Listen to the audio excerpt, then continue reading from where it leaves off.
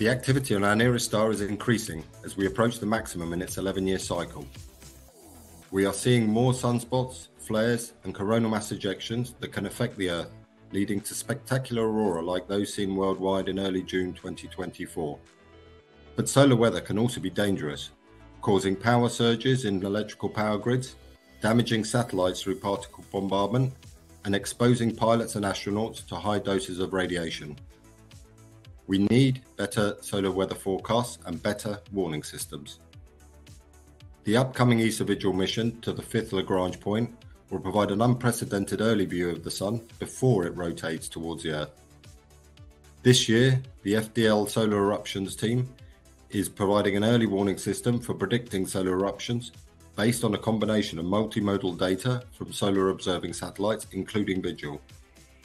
This work has the potential to fundamentally improve the capabilities of our space weather forecasting system for the benefit of the entire planet.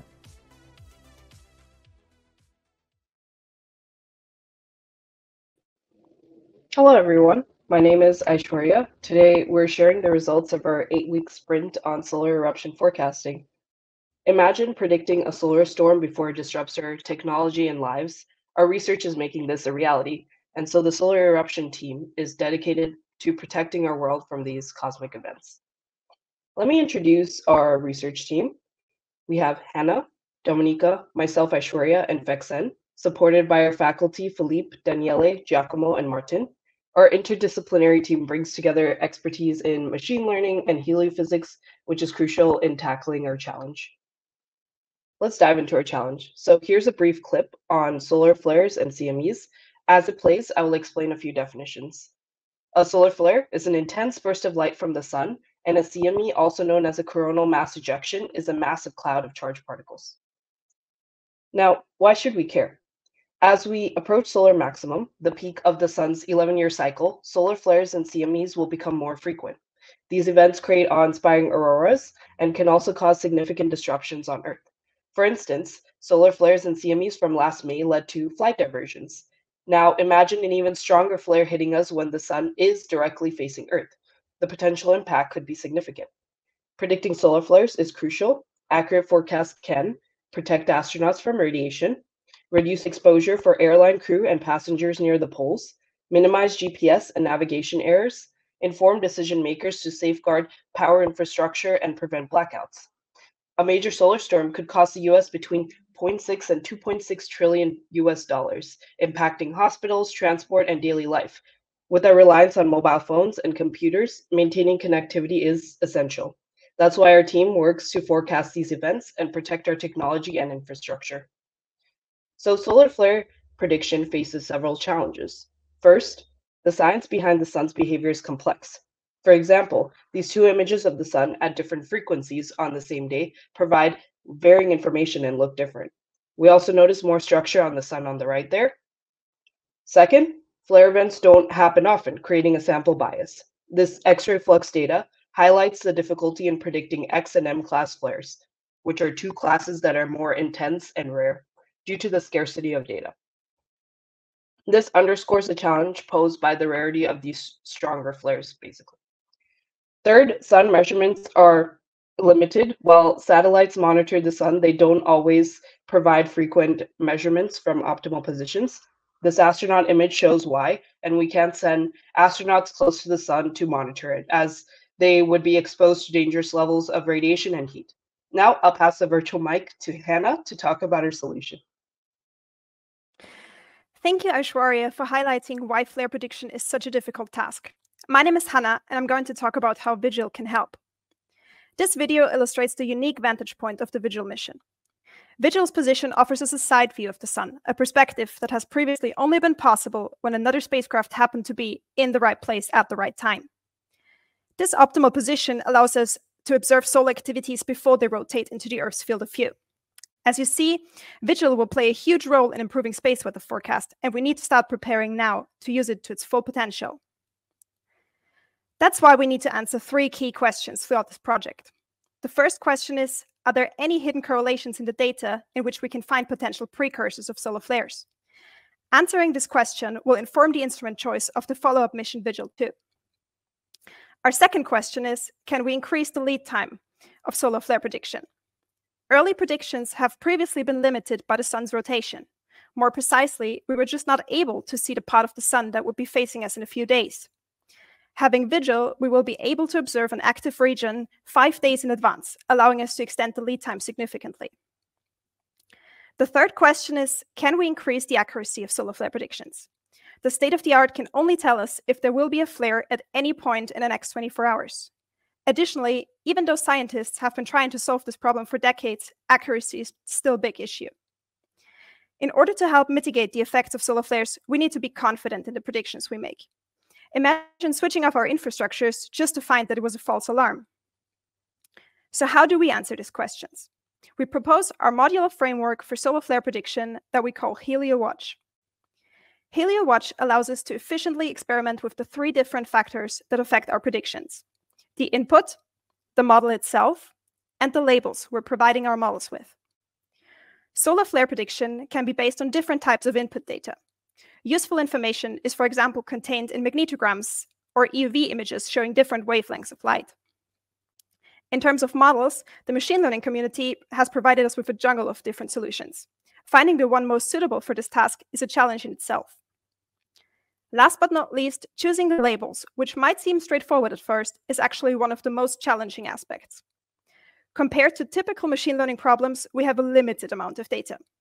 This issue significantly increases the importance of finding the best way to formulate meaningful labels. All of this leaves us with a lot of experiments to run. And I'll now hand over to Fexen to show you how HelioWatch makes this possible. Thank you, Hannah. Hi, everyone. I'm Fexen. Now I'm going to present you a demo of our results. We have developed a pipeline that is able to take in various different data sources as an input. On top of that, we can also plug in different models for training. Essentially, there are 3 outputs that we can learn out of our pipeline: the most informing inputs, the lead time in hours, and the accuracy of our predictions compared to other baselines and true values. So we are not only developing more reliable forecasting models, we are also gaining deeper insights into the fundamental physics of the sun's behavior. Here, we are going to speak about some setup for one of our experiments. For illustration purpose here, this is part of our data preparation. A star denotes a flare. All the circles are the sun images. When they're in white, it means that they have been labeled as no flare, and in blue, the label is flare. Taking the standard approach in the community, we label the sun images which are 24 hours before the flare with the label flare, and proceed similarly for the next flares in the given period of time. We've experimented with various inputs and used the model called ResNet50 to predict whether a flare will happen within the next 24 hours. ResNet50 is a neural network commonly used for visual applications. Here are some initial results from this experiment for a lead time of 24 hours. In line with expectations, we find that the most relevant precursor to solar flares can be found in magnetograms. Here you can see the 3 components of the sun's magnetic field, and the star represents the location from where a flare is launched. In this plot at the bottom, it shows how the true label changes with respect to the dates. 0 means no flare, and 1 means flare. Following the standard practice, as I mentioned before, the label is as well 1 for 24 hours before the actual flare. Stars denote the flares. The vertical dashed line shows the time at which the magnetogram images above were taken. And now we compare our predictions in blue. We show our prediction accuracy in terms of probability. We can see that from October 19 to 20, our prediction in blue rises as we approach the actual flare, denoted by the first star. For the second and third stars, which indicate the other flares, the model has accurately predicted even up to a day in advance.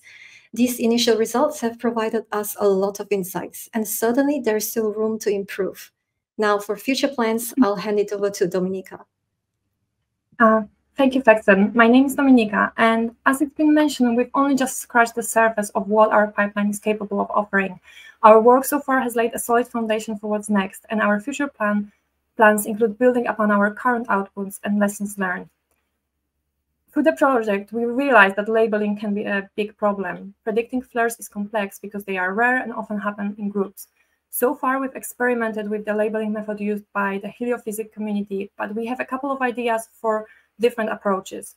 While it would be a paradigm shift, we believe that could help the model predict more accurately. Additionally, so far we've only run models with input from one viewpoint, so we plan to investigate data fusion, and the modular pipeline we set up allows for that. Finally, in the next couple of weeks, we aim to investigate more combinations of the pipeline setup to increase prediction accuracy and gain insights into the underlying solar physics. We believe that if we increase the prediction lead time and accuracy with just one viewpoint, we can create a solution that could potentially be run on board of a satellite. To recap, why does it matter so much? Throughout history, we have seen that solar storms can wipe out telegraph systems worldwide, cause power grids to fail, leaving millions of people without electricity, and cause satellite failures. Now we are becoming even more dependent on our electronics. Moreover, we plan to create a lunar gateway and a lunar base, and both of which would be hugely vulnerable to the effects of CMEs in terms of the electronic failures, but also astronauts' radiation exposure. Thus, we need a system that will tell us when a flare risk is high and when to take action, such as turning off our power grids or shielding inside the lunar base. Fortunately, with the upcoming VIGIL mission and the HelioWatch, we are getting closer to addressing these challenges. Thank you so much for listening.